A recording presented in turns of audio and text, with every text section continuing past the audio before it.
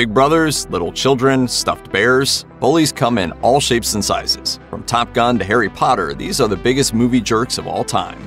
Most movie jerks are at least usually confined to a single character, but when you bring a DeLorean that can traverse time itself into the equation, things get a whole lot more complex. Whether it's 1955 or 1985, the character of Biff Tannen is the typical bully, terrorizing everyone who gets in his way with a horde of lackeys at his side. A violent, womanizing scumbag, Biff nearly manages to undo Marty McFly's very existence in the first Back to the Future film. Things take an especially dark turn, though, after Marty and Doc take a trip to the far future of 2015. When Marty recklessly picks up a sports almanac detailing the results of every major sporting event for the past 50 years, it winds up in Biff's hands, who goes back in time to make his past self unfathomably rich. He uses his vast wealth to create a dystopian reality in which he's the sole ruler of Hill Valley, even revealing to Marty that he killed his father some years prior. While Marty and Doc are able to fix the timeline and undo Biff's reign of terror, it just goes to show that across every conceivable timeline, Biff is an undeniable jerk.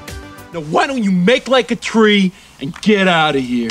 While he isn't the only bully from the world of witchcraft and wizardry, Draco Malfoy managed to be one of the most persistently annoying characters throughout the entire Harry Potter franchise. While his antics were innocent enough during the first few films, he went down a truly dark path over the events of the 8 films. Belonging to the Slytherin house, Draco was practically doomed to be a bad apple from before he even set foot in Hogwarts. The Malfoy family's belief that only those of pure blood should continue the practice of wizardry rubbed off on young Draco, and it became a prejudice he would carry for much of his life. As the Battle of Hogwarts approached, Draco would find himself fully believing in the mission of the Death Eaters, becoming one himself. Even though he started to have a change of heart towards the end, by that point it was too little too late, as he still played a part in the death of Dumbledore. Even though he wasn't always the worst, you can't deny Draco was one of the most enduring jerks in the Harry Potter story.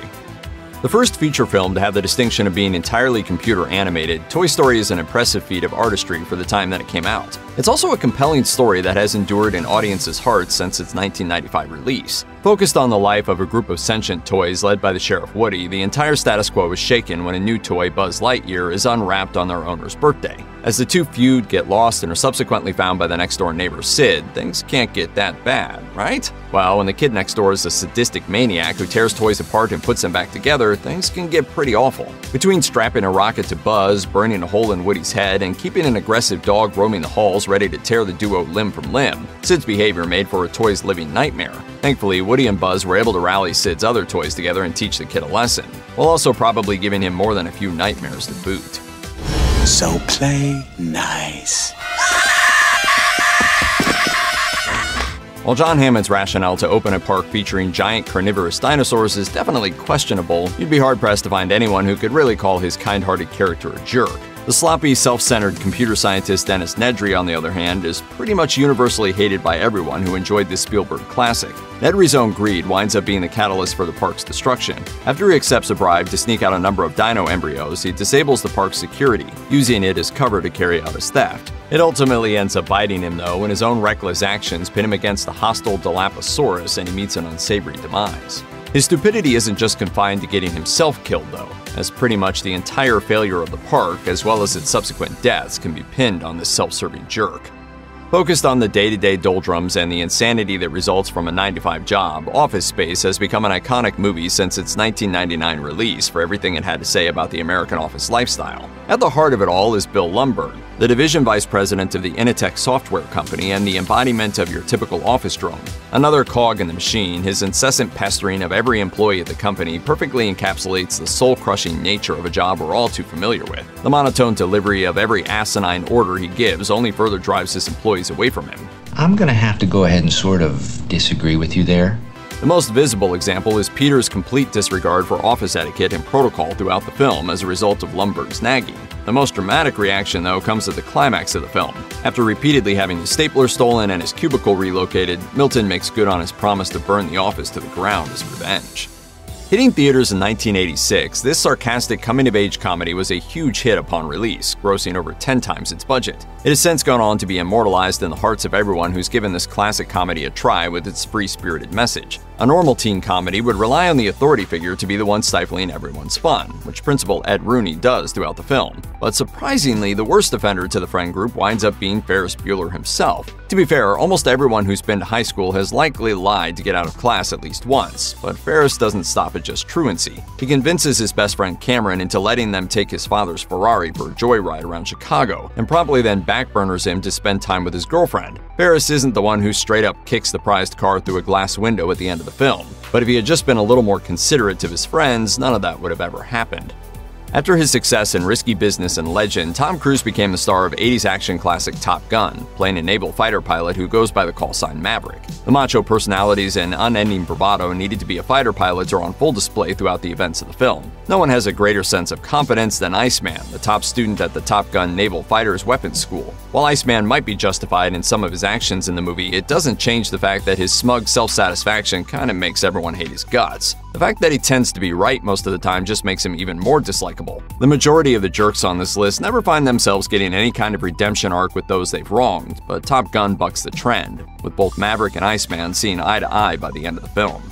Sure, Kevin might be the main character of this iconic 1990 comedy, and sure, he was justified in defending his home from an attempted burglary. Still, it doesn't make his treatment of the two thieves that tried to break in any less sadistic. And while his older brother Buzz McAllister was a bully, at least he didn't gamble with an attempted murder charge on a couple of low-life crooks. Whether he was setting fires, leaving nails on stairs, or hurling paint cans at the wet bandits' heads, Kevin definitely crossed the line on what's acceptable self-defense more than a few times. He never even looks all that scared, even when Harry and Marv are inside the family house. Instead, he derives some sick pleasure from watching the pair fall victim to another one of his traps. When he finds himself once again being pursued by the bandits in New York City, he launches bricks at Harry and even winds up electrocuting him at one point. Now, he didn't get anyone killed with all his violence is a mystery.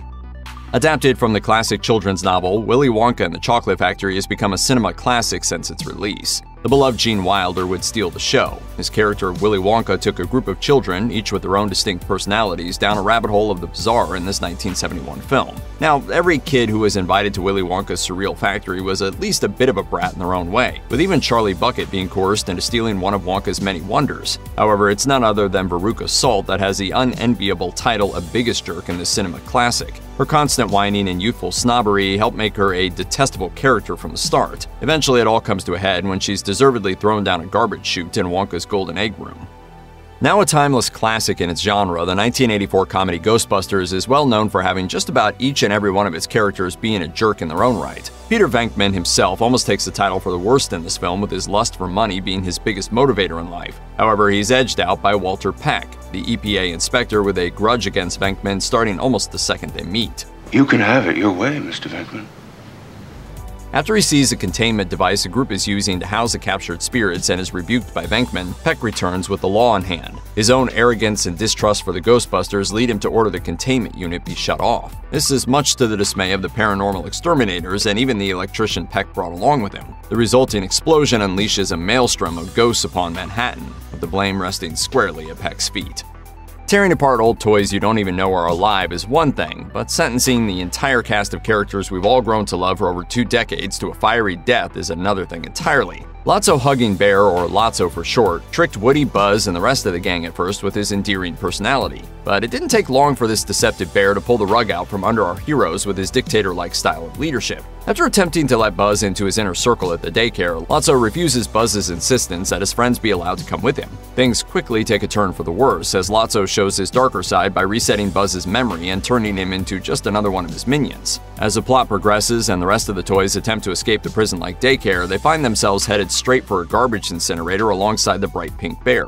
Even though they push him to safety, Lotso refuses to return the favor, effectively dooming the group to a fiery death before they're saved at the last second.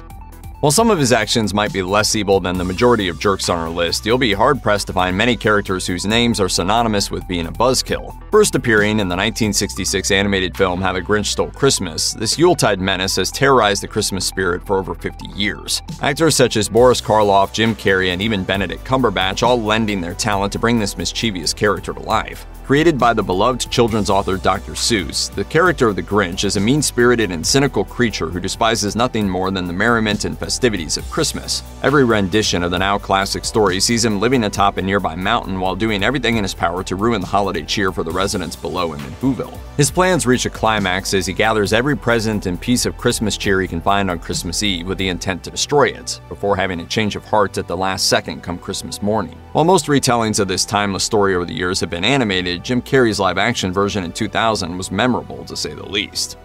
The Grinch!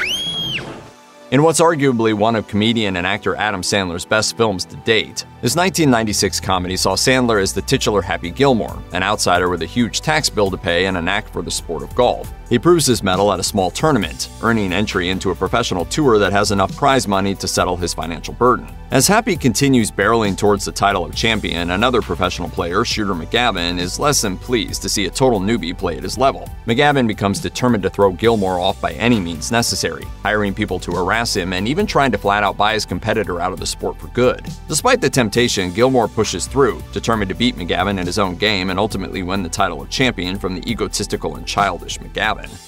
You'd think a film with a lead that sounds ready to cut a summer camp full of teens to bits would have its titular character be the biggest baddie. But those who have watched this Tim Burton classic know better than that. While the titular Scissorhands is nothing but kind-hearted toward those around him, even falling in love with a girl he lives with named Kim, her boyfriend Jim is nothing but nasty to Edward. Jim repeatedly tries to turn the people in town against Edward, first setting him up to get arrested during a burglary and then startling him into cutting Kim with his hands. After Kim breaks up with Jim as a result of his constant harassment, things take a turn for the worse as Jim vows to get his revenge on Edward. In the final confrontation at Edward's old mansion, Jim's true colors are revealed when he slaps Kim across the face, causing Edward to finally snap and stab Jim to death, and not a moment too soon.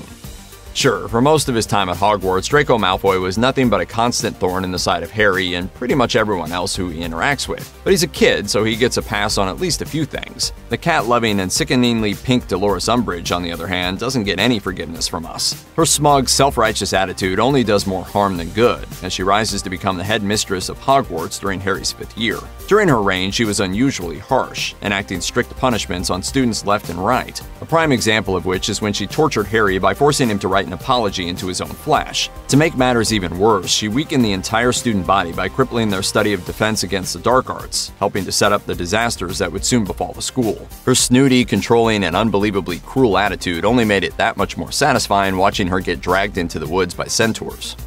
Before he would direct Ferris Bueller's Day Off, John Hughes would create Weird Science, an oddball teen comedy that starred the socially awkward Gary and Wyatt. The friend duo decides to create a real woman named Lisa, Frankenstein style. Always nearby is Wyatt's domineering older brother Chet, whose sole purpose in life is to make Wyatt's life a living hell. While Lisa's purpose is to look over the two boys, she can't prevent much of Chet's harassment towards the duo. Not yet, at least.